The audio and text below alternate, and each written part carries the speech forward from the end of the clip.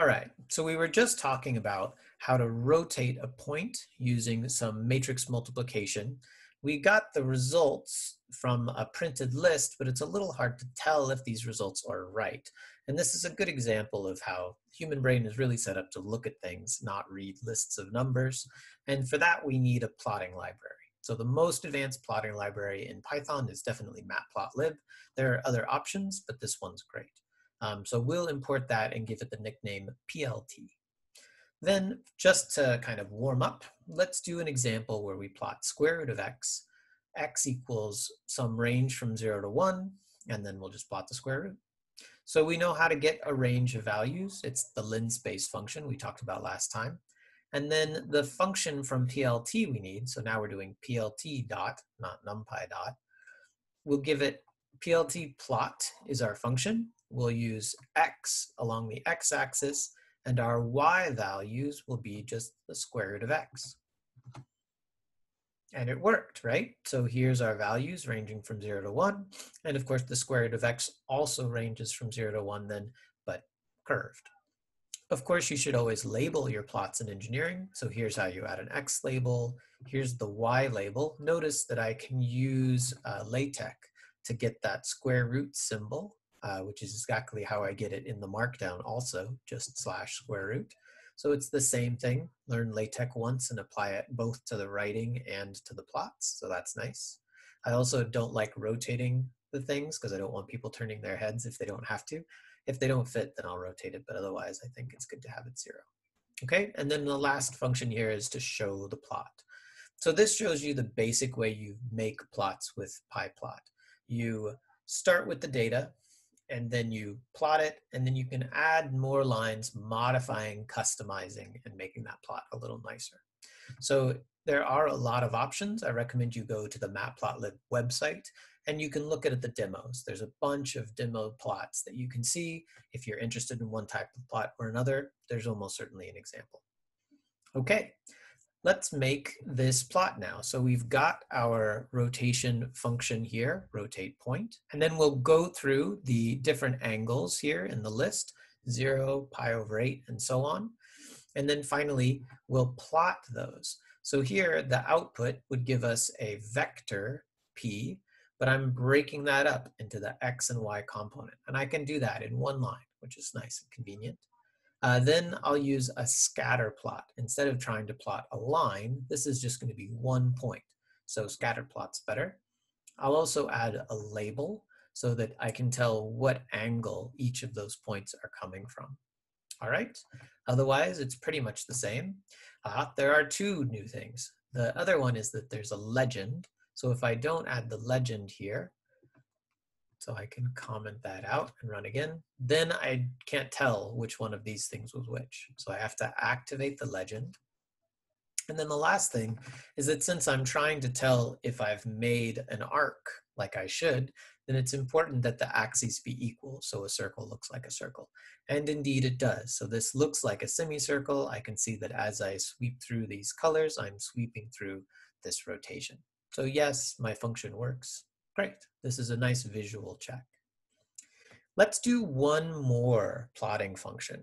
So notice that there's kind of a lot of baggage with PyPlot. There's a lot of things that you need to do. And so if you're ever going to make the same or a similar figure repeatedly, you should really wrap them up together in one function and just call it. You don't want to be copy pasting stuff all the time. So in this case, what I'm going to do is I'm going to make a polar plot. So this polar plot, again, I need to get the x and y coordinates. But now the job is a little bit easier. I'm just going to say, given some value of q, I'll evaluate a function f at this point q. And that'll be the radius of that. So the distance is given by r, and the angle is given by q. So of course, x is just cosine of q times r, and y is just sine of q times r. Okay? And indeed, that's really all there is to it here. So I've called the function func, and I've applied this function to a set of input points.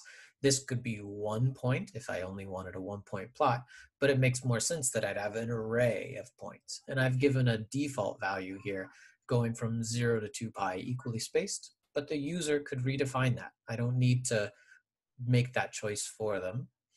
Then once I have the values of r, I can get the values of x and y. So I'll make a line this time, so I'll just use the plot function, not scatter. I label x and y, and I keep the axis equal as before, okay? So really the only new thing here is that the input is not an array, it's a function. So I could say define a cardioid function. So this takes in q, and it returns 2 times 1 minus cosine q. And the output's a cardioid. So it looks pretty good. We can see we're getting that kind of sort of heart shape that its name comes from. The neat thing about assigning a function as an argument, it's something that happens a lot in numerical analysis, right? You might want to integrate a function or take the derivative or find the zero or optimize it or whatever. So that sort of thing happens a lot. So to keep it easy to define functions very quickly, Python has this Lambda syntax. So it's very similar to the def syntax, except now we don't need a name. So before we named the function, and then we substituted the name in as an argument, now we're just going to do the whole thing inside the argument spot. So lambda times, this is our argument, q, and then I don't need a return statement because it's always just going to return one line thing, which in this case will be q over pi. And so that'll give me a spiral, right? As I increase q, I increase the radius, and so I spiral around. So you can go through and try some other plots, see if you can make some pretty polar plots. All right, good. I think it's time now for a serious engineering example, something we haven't been able to do before. We haven't had the background tools, but now we do. So what I want to do is a Monte Carlo simulation, very practical engineering thing to assess like risk and reliability. And that's what we're going to do. We're going to figure out the potential failure of a fuel oil pump. We're going to use a simple model of this, but it's still going to be a really good example of the sort of thing you really couldn't do without programming. Okay, so thinking of a fuel oil pump, basically we're going to treat this like a little black box, and there's going to be pressure that's coming in here. There's always the inlet pressure, and then of course the job of a pump is to have a larger output pressure on the other side, forcing fluid through. But if this pressure on the inlet gets too low, it drops below some threshold value, then the pump will fail. You can't overcome this incredibly low head. All right, so to do that, we really need two things. First, we need to just figure out a way of generating inlet pressures. And then second, we'll do some analysis on that. So for the first part, I'm just going to use a random walk. I think that's the easiest way to illustrate what we're doing. In this case, we'll just use the random int function we saw before. So we'll either pick -1, 0, or 1, because it's up to but not including 2. And I'll do that for a whole long list of stuff. So we'll do in steps, and then I can set however many I want. So those are going to be little steps, basically step up in pressure, no change, or step down in pressure with equal probability. And then to get the pressure signal, I just have to add those all together cumulatively, right? A cumulative sum will add together those steps and give me the signal. And if you Googled cumulative summation NumPy, then you'd get this one, which is cumulative sum. So a very nice little function to know. All right, so in 3 lines, we've finished writing this function. Really, really simple. But we can test it and we can see that it's worked great.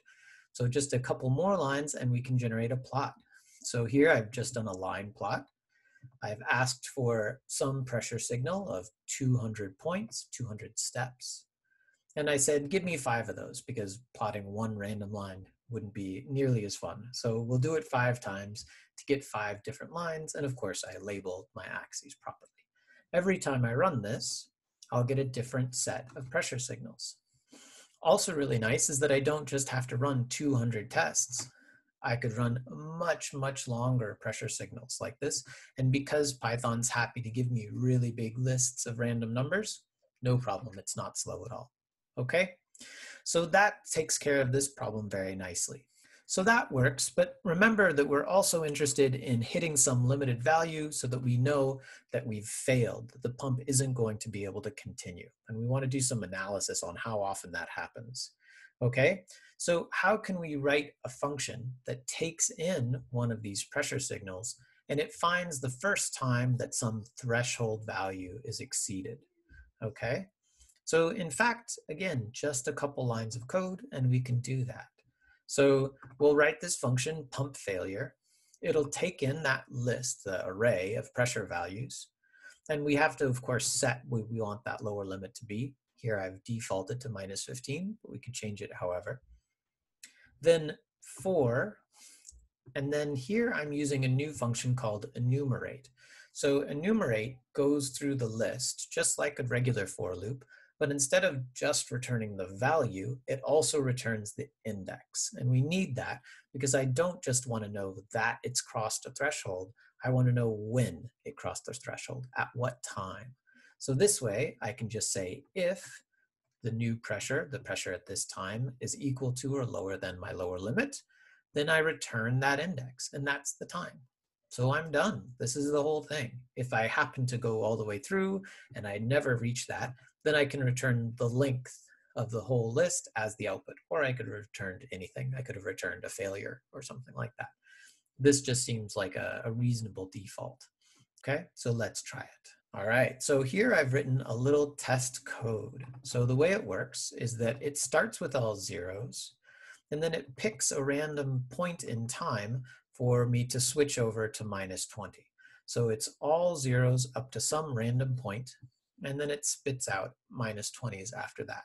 I could have just hard-coded one test, but this way I can go through and test a couple different things and make sure it always works. And indeed, our function is giving the correct failure time no matter when it happens in this list. So that's a really nice little test function here, again, using assert. All right, so we're done. We've got a function that generates random pressure fields and a function that checks when failure happens. All we have to do now is generate a bunch of data and look at it. So we'll do that here. We'll make a list, in this case, of failure data. That'll be done with a list comprehension. I'll run my code in runs time. So this is like how many simulations am I doing? How many Monte Carlo simulations? Then for each one of those, I generate a random pressure walk and I test when the failure was. And that's it. So in one line, basically, we're generating all of our data now that we've made these two simple functions, okay? Then once I've got that, I can plot it. So let's take a look. So even though I'm running 10,000 simulations, that was pretty fast. It just ran in a second. So we've got the histogram. That's what we've asked for. And we're just plotting in the failure data. Since it's a histogram, it counts how many happen in each bin. And here I've specified the bins. I want them to be 10 wide. Otherwise, they looked too wide. So here we can see really interesting result. First is that a lot of the pumps fail very quickly. So within the first 200 steps, that's kind of the mode, right? It's the most common is that you'll get failure maybe 150 steps. But it's a really fat tail. So you get a lot of these pumps which last much, much longer. And so maybe we're also interested in how many made it past the 1,000. So we can do that too. All right, so here we've taken the failure data, we've turned it into an array, and then we've said how many of these equal in steps. And there's a bunch that are false and a bunch that are true. And there's another function, numpy count non-zero. And now this will count all the places where this array is true and tell me. Whoa, so out of the 10,000 simulations that we did, fully 4,300 of them didn't even fail at all. So we have this really interesting situation that happens a lot in risk and reliability, where things might fail very early, or they might never fail at all. And so we have a very non-normal distribution here. And it's really easy to see with just a few lines of simulation code. All right, here's the two exercises for you now. First, our probability distribution we used for steps wasn't great, right? So we said that either it stays still, or it goes one greater, or it goes one less. And we gave these an equal probability of happening. And those are our only three choices. But probably in reality, what we want is something that looks a little bit more like a normal distribution. So as your first additional exercise, why don't you look how to sample a Gaussian distribution, use that to update our pressure steps code. So pressure steps, before we did the rand int function and we pulled these blue points, but now I want you to pull from this Gaussian.